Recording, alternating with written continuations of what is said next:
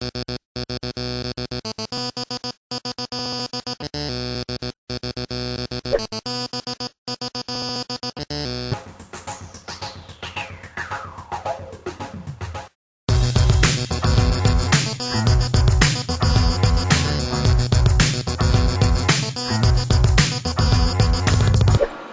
front of me you see a slope mover that I'm able to control using this Nintendo Wii Remote. If I tilt this one forward, the Casmobot will move forward.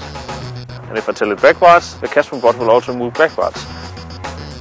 If I tilt it to one of the sides, the Casmobot will turn around its own center.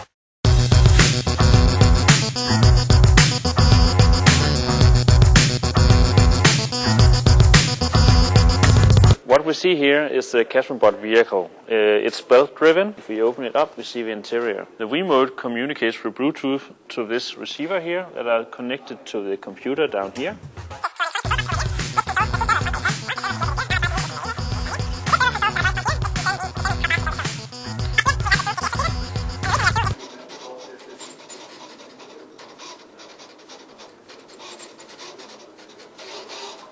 How cool is this?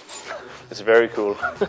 So what we can do with this vehicle is we can do two things. We can control it manually, or we can make computer-assisted slope moving. With computer-assisted slope moving, I mean that if we have a big area of grass that we want to cut, we just drive around the area using this Wii Remote, press the autonomous button, and then the vehicle will cut all the grass inside by itself.